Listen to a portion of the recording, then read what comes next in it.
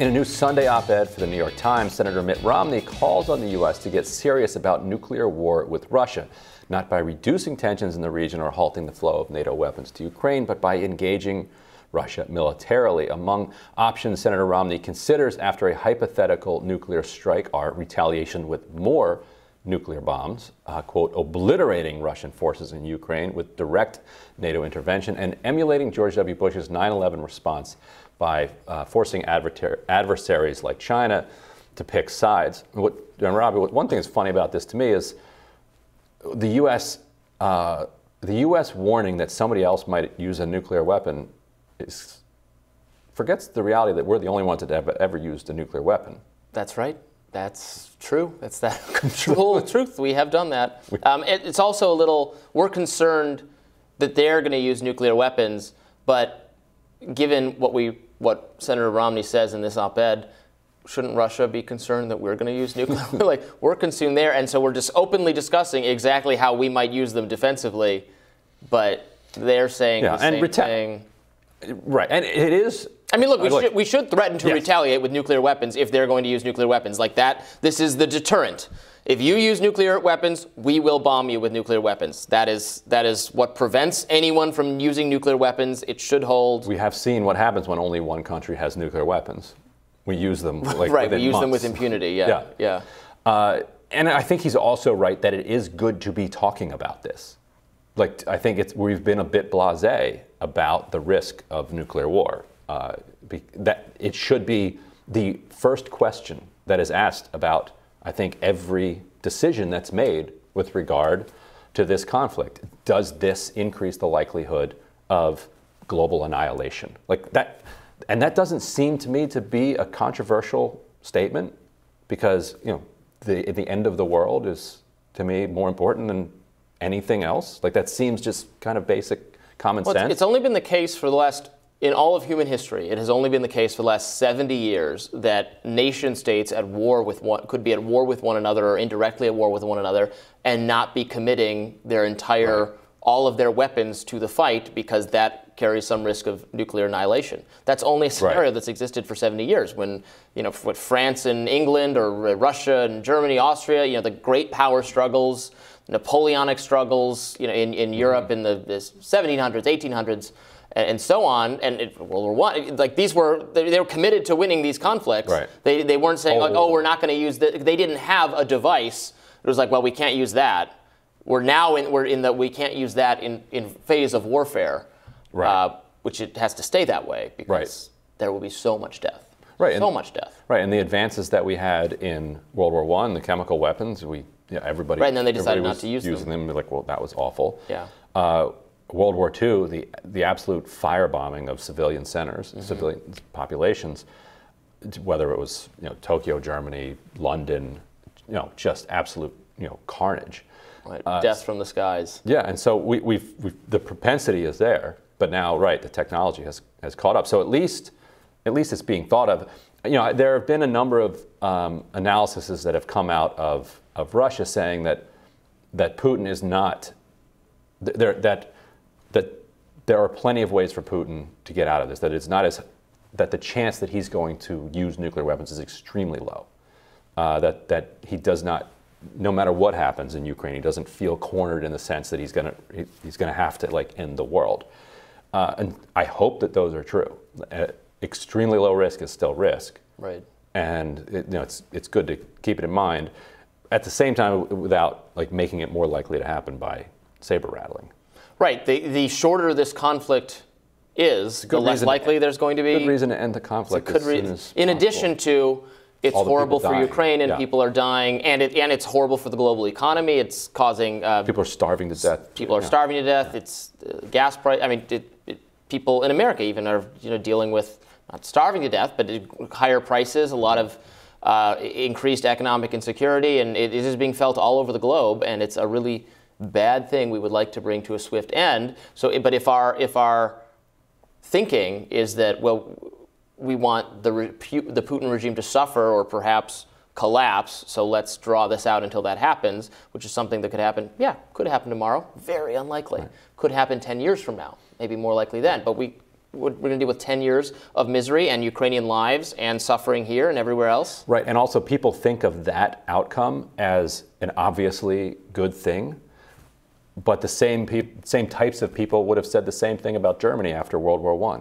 Yeah, let's drive these people. They started this war. This is their fault. They need to pay back. They need to pay, and they need to suffer. We're going to drive them into the ground for a couple of decades. And when their regime collapses and is replaced by an even worse regime, one of the worst regimes that has ever existed in all of human civilization. Yeah. Right. Yeah. And there were very few people at the time. John Maynard Keynes famously being the exception there with his economic consequences of the peace, saying, "Hey, actually, I'm not so sure that this is a good move that we're doing here." Everybody else was like, just humiliate Germany. It was a pile-on. He was mobbed. It was the same mentality of like, what do you support Germany? Being responsible for World War I. Like, were you a friend of the Kaiser? Like, what's wrong with you? Like, you can't. Nobody is allowed to make arguments without instantly getting thrown over the other side. So anyway. Well, meanwhile, in a video address given at Davos today, President Zelensky said the West should have supported Ukraine more in 2014 after Russia annexed Crimea. Quote, "We are grateful for the support, but if that had happened back then, immediately that unity, that pressure on governments and on companies, would Russia have started this full-scale war? Would it have brought all these losses upon Ukraine and upon the world? I'm sure the answer is also no." I'm not so sure the answer is no. It could have just brought the war then more. It might have. I wonder. Yeah. Now, it's interesting.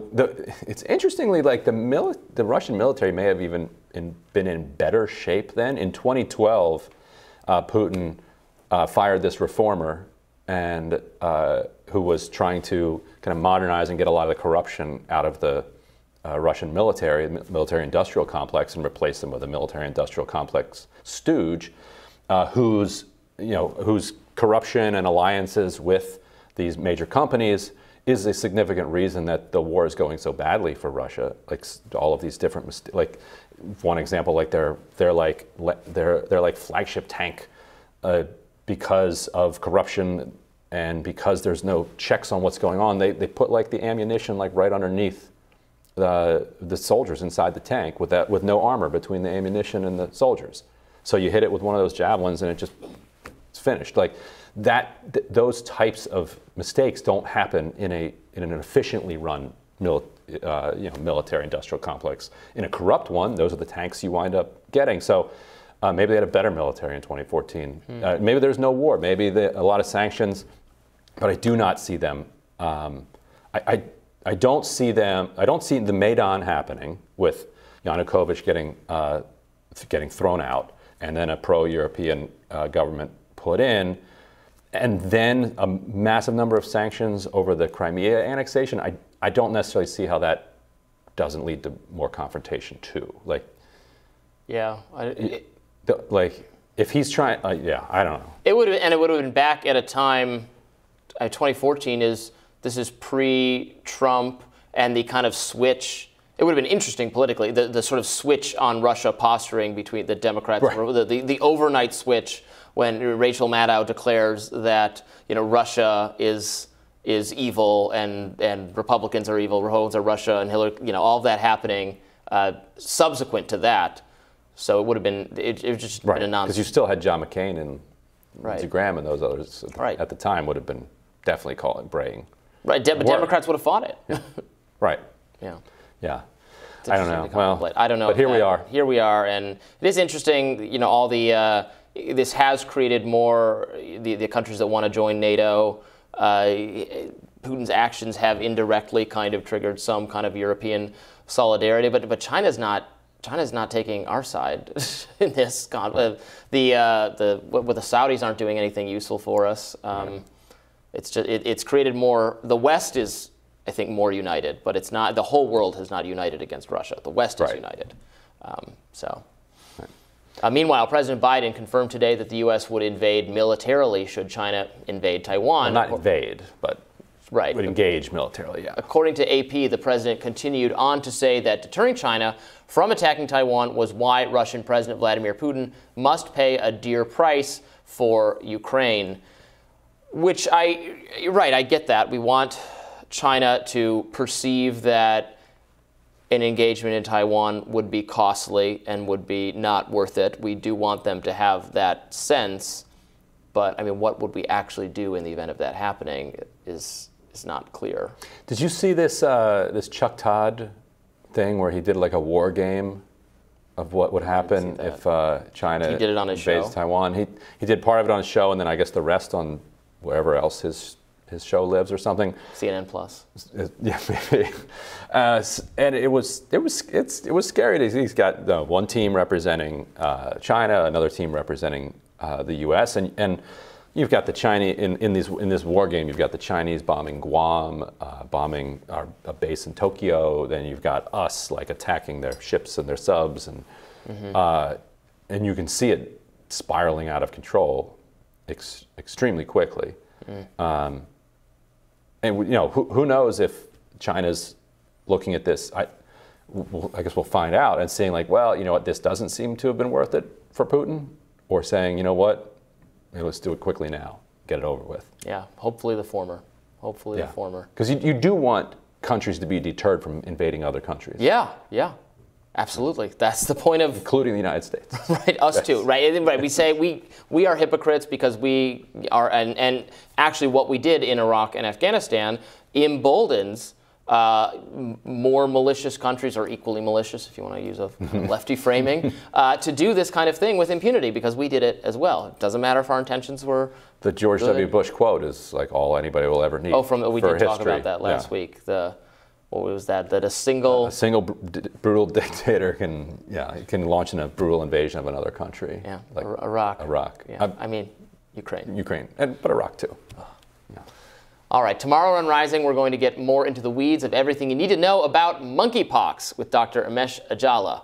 Be sure to like, share, and subscribe so you never miss any content. And for those of you who like to listen while on the go, we're now available anywhere you listen to podcasts. Brianna will be back tomorrow, right? I believe so. Yeah. We never know. I never know the schedule. I didn't know it was going to be you until you walked through the door this morning. A pleasant surprise at that. Happy to be here. All right, we'll see you tomorrow.